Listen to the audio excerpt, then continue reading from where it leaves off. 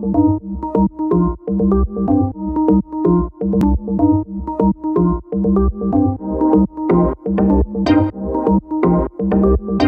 everyone, welcome back to another Tinge of Genius video. So today, as you saw in the thumbnail, I'm going to be showing you my Sea Reefer 350. Now, I've had this tank for quite a long time. I bought it probably about 4 years ago, and I kind of rushed into this hobby without even knowing what I was doing. I watched a couple of videos on YouTube and thought, oh yeah, I can do that. That looks well easy. I can easily get a tank together and look after it and things like that. And the first year of having this tank, it was a bit of an eye-opener. I shouldn't have jumped in at a tank that was so big, and I probably should have gone something that was a little bit more easy to care for. But for me, I'm either all in or I'm not in it at all. So I jumped into it straight ahead, and it's not been difficult, but if I was going to give anybody a bit of advice when jumping into the saltwater hobby, I'd say start off small and do your research, because if you don't know what you're doing, then you're going to waste a lot of money. I started off basically at the higher end of the aspect, if you want to put it that way, basically because I knew what I wanted, I knew what I liked, and I just wanted to go straight for it. So I'm going to take you through oh, he's just come out. So my fish are quite temperamental. They don't like to come out that often. This tank is situated in my bedroom, so you can see in a minute I'm sitting in my bed. I've got a nice TV bed here, and I'll show you the view from where I sit in bed, so you can actually see why I've got the tank in the position it's in. It is going to be moving, but I'll show you a quick look of where I sit now and what view I actually have of this tank. So this is my bed. Ignore these. I promise they aren't mine, honest. But yeah, this is where I sit on my bed and watch TV. They've got a nice big tall headboard, so I can actually prop myself up and watch the telly and stuff. And from here, this is the view I have of the tank. Now, I love this view because I don't know, it gives the tank a bit more depth. Being at that angle, it makes the tank look bigger than what it actually is. I mean, it's a big tank actually when you look at it straight on, but from the side, where it's got that sloping motion going all the way into the corner, it just gives it a bit more depth and looks a lot bigger than what it actually is. You might be thinking, oh, it's in your bedroom, and with all the equipment you have on it, it can be quite noisy, and it can. I haven't had a lot of problems with this tank. You get the slight humming noise from the pumps, and every now and again you'll get a little bit of water trickling or a gurgling noise at the back, but you can adjust that underneath the tank. But I normally sleep with a bedroom fan on anyway, so my fan is on 95% of the time. So it does tend to drown out a lot of the noise. But what I'm planning on doing is I'm going to completely revamp this tank, and I'm going to be adding a load of new features to it. I'm going to be redoing all the plumbing. I'm going to be adding a lot more custom features to it. And once this tank moves, so at the minute it's on this wall, eventually it's going to be moved and placed on that back wall just there. And so I'll still have the same sort of view. It's still going to have that depth going into the corner, and it's going to give me a little bit, I say a little bit more room in my bedroom, but it's more just because I'm very OCD and I like things a certain way. So I'm having a great big wardrobe put on this side, and then it should stop about there, and then this tank will have enough room to be flipped around and pushed onto that back wall. So that's the plans. I won't be moving it for a while because I'm in the process of decorating. You can see over here I've got the wall all chiseled out and stuff. I've had new plugs put in there, and the walls all been ripped out there because the house has just been rewired. So I'm in the process of decorating, but once everything's decorated, that tank will be moving over to that wall. So I want to dive in underneath the tank now. I'm just going to show you a few bits underneath, and then we'll go through the other bits of the tank as well. Before I quickly jump underneath, you see these lights, they are very bright. I've got my room completely dark. I do have blackout blinds as well because I work night shifts, so I do like my room to be quite dark when I'm trying to sleep.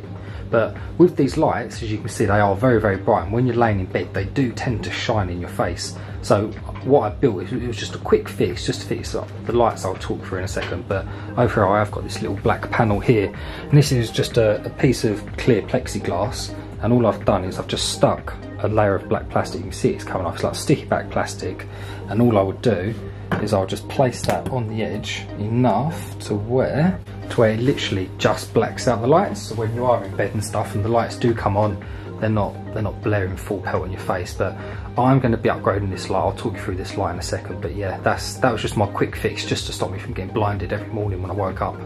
Now I've had to put a light on for this, but you can see how, oh god, that wall looks awful. So I've had to put the light on because underneath this tank I did have a light originally, but that light broke, and I think that's because where I've tried to, you can see all the foam's falling down, where I've tried to insulate this bottom part to stop it from being so noisy, a lot of moisture built up in that area, and the lights I had, it said they were waterproof, but I think it might have been the salt creep that's gone onto it somehow and splashed up that just corroded it, and it just absolutely killed the light. So I will be putting a light in there eventually to light all up, and I'm going to get some nice lights as well, just because I want it to be nice. I want to be able to have the doors open and it still looks really nice. So you can see here I've got the electrical side. I've got a little custom made electrical socket or circuit there. That's all going to be going because I've got way too many sockets for what I actually need. I'm only going to be adding another 2 or 3 plugs into the system, so that will be changed eventually. You can see it's a complete mess. I've literally just got everything chucked in there, and I do have to have a little confession. I have neglected this tank for a good, I want to say 2-3 months now. It's just I've been busy with work, and it's been really difficult really just to get into this tank, just to break it down and do certain bits to it. So now that I've got a lot more spare time on my hands, I'm going to be putting a lot of work into this tank and I want to try and make it a showpiece if I can, so it's going to look absolutely amazing. But underneath here, I'll just talk you through the sump that I've got. So if you do have a Red Sea Reefer 350 or any of the Red Sea Reefer tanks, it looks fairly similar to this. This tank on the left here, this is one that I actually had custom made for me, because I wanted to put a refugium on this tank without taking up any of the bottom space, because you can see I've got a reef octopus skimmer in there, and this thing is absolutely huge. It basically takes up the whole area of this middle section, and to be honest I don't mind that. I wanted a huge skimmer on here because my idea was to put a lot of fish in this tank, so I wanted a huge skimmer that could actually deal with the amount of bioload that was coming out of the fish. Then you can see this top up tank here, this little reservoir, I've made a little lid for it here just to try and stop the water evaporation as much. I cut a little corner off there just because I didn't want this to create a seal somehow underneath this lid, so I cut a little corner out just to let some air in. If it created a seal, then obviously this water wouldn't drop, so that's the reasoning for me doing that. This little refugium tank here does go all the way to the back. I'll be doing a big video on this. I'll be breaking it all down because I want to get all this custom plumbed anyway. You can see I've got a couple of little pumps there, and then in here I've got a little canister filter. I will be redoing that canister filter as well. It's a really cheap filter. I think I paid about 10 quid for it on Amazon. It comes with two separate filters. I just don't like the way it works. Obviously it's very cheap, you get what you pay for in this hobby, so it's got a good ground base for it, but I'm going to be modifying that slightly just so it works a little bit better for what I want. I do have a bag of carbon just there, you see a bag of carbon in there, then I've got the 2 filter socks. That's about it for this tank so far. I haven't really added too much to this tank in the way of customization, but once I start getting into it, all the plumbing's going to be custom.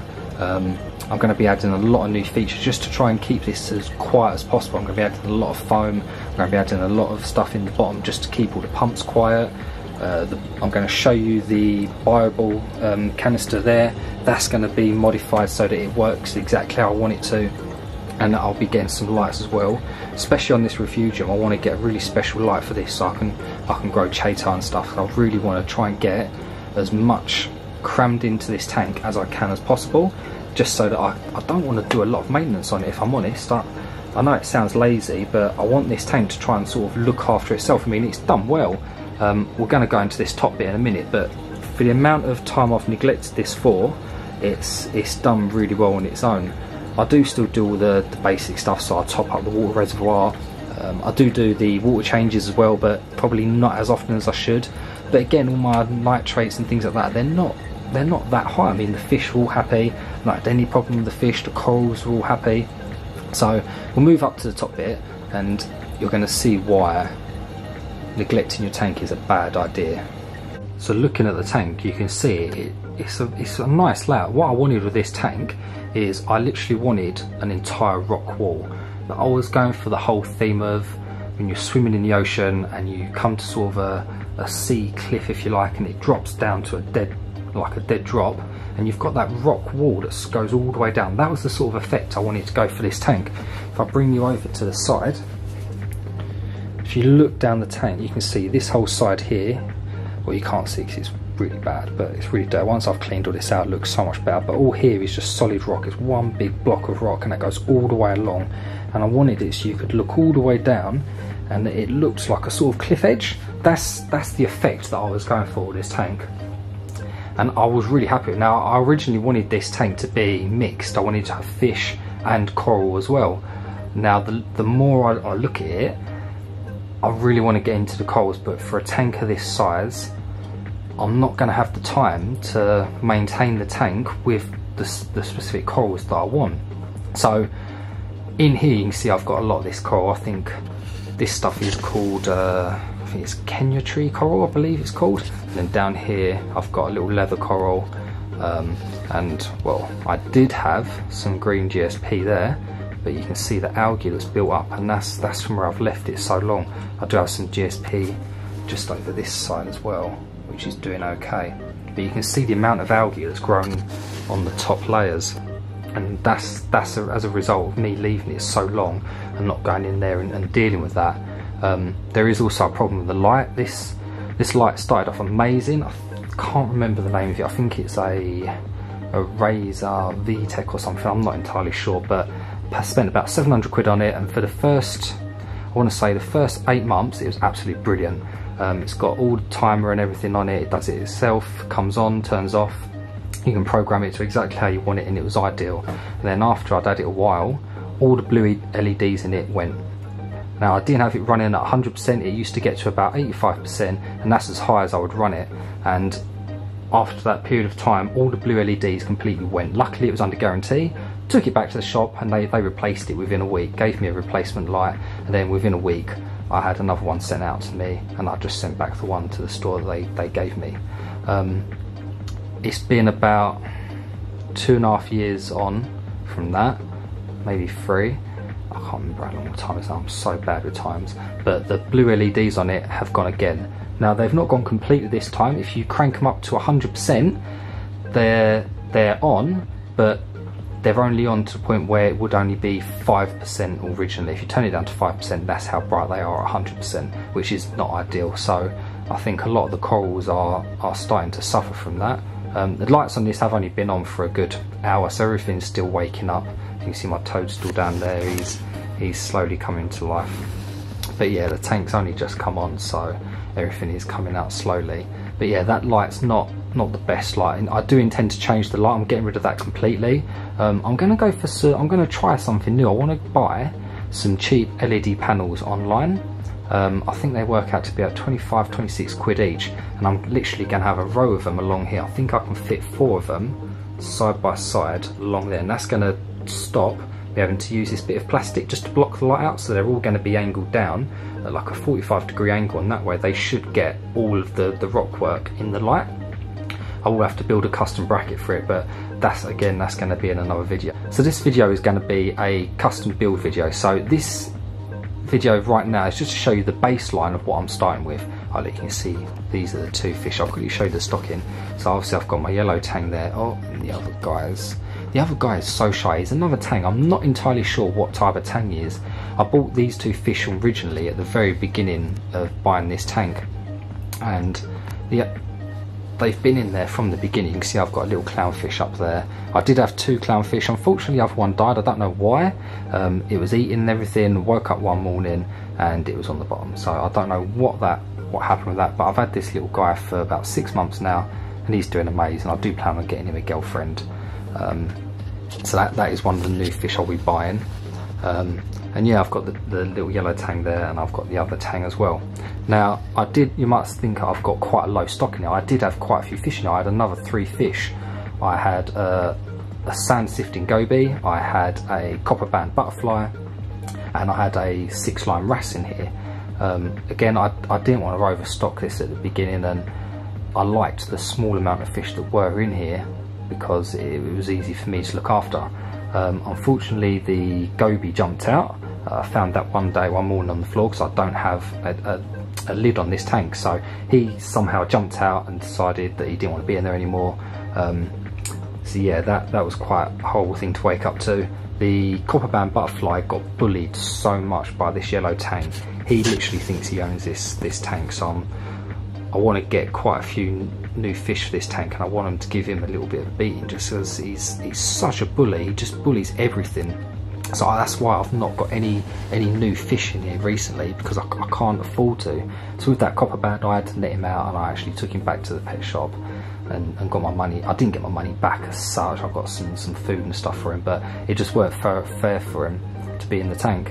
And the 6-line wrasse, that just miraculously disappeared. I think it was quite an old fish. Again, it was one of the fish that I bought at the very beginning, and he was in here for a long time, a good 3-4 years.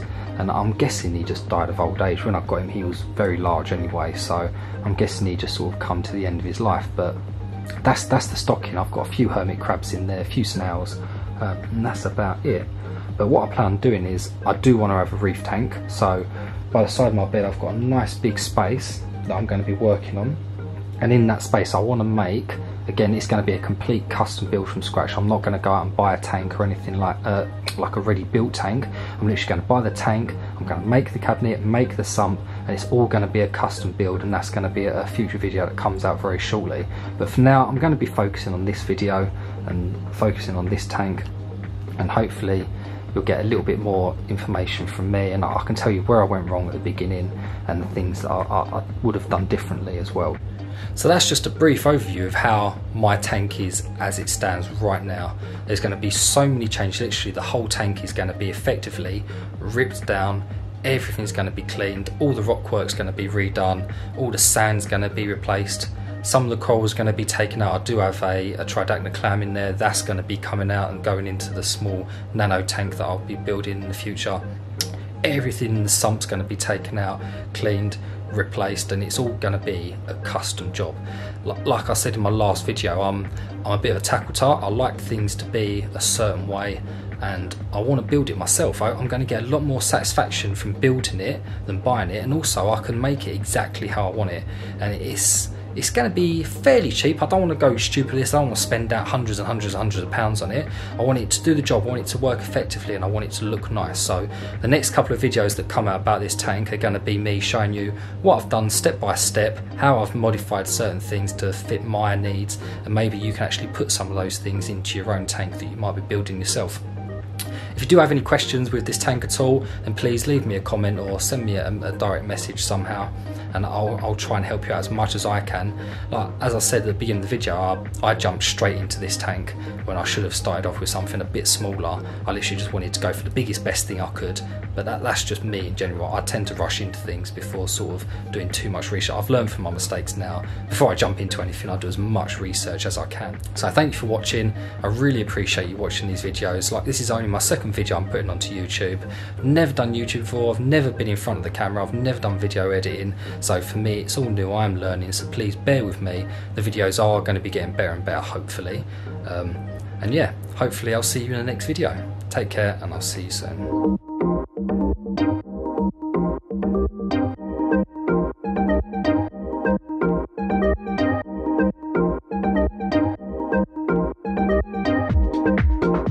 So we have a quick look inside this cabinet. Oh my god!